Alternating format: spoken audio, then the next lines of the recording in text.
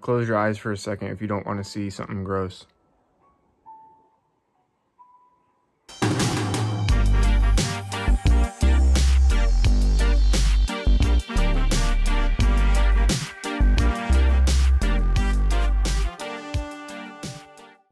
What is going on, guys? We are back, and look at, we're outside enjoying this super nice weather.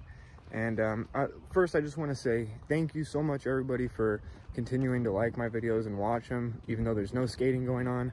I really appreciate it. You know, my goal was to, you know, link up with my friends and help them get better and just make videos about them while I was recovering.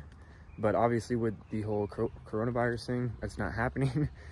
So yeah, there's a lot of things going on right now. You know, I got surgery. I wasn't expecting to do that.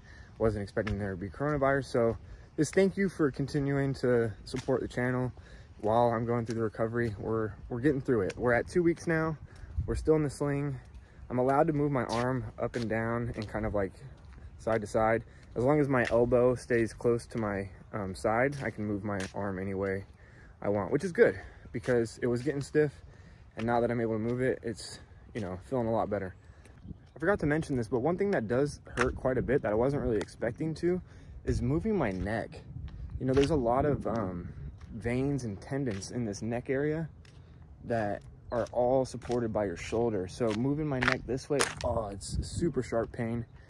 Just getting this worked out during, you know, the recovery process is important because you don't want to get out of the sling in 6 weeks and then have to start everything from day one. You want to only have to worry about your collarbone. So I like to just really kind of work my neck out all day, move my arm around as much as I can all day, so that way nothing gets stiff and your muscles don't get weak. Because right now, turning my neck is, oh man, it's really bad pain. I wasn't expecting that from this.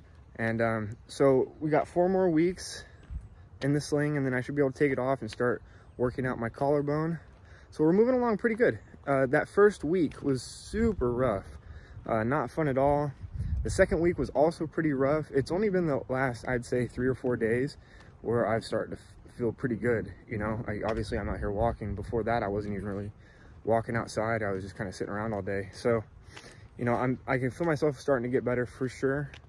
And then, you know, you make a movement and you realize, oh, it's not better yet. So, but we're getting there. And, you know, hopefully these videos, you know, it may not be enjoyable to you, but my hope is that in the future, somebody comes across it and, you know, they get some benefit out of it because they're going through the same thing.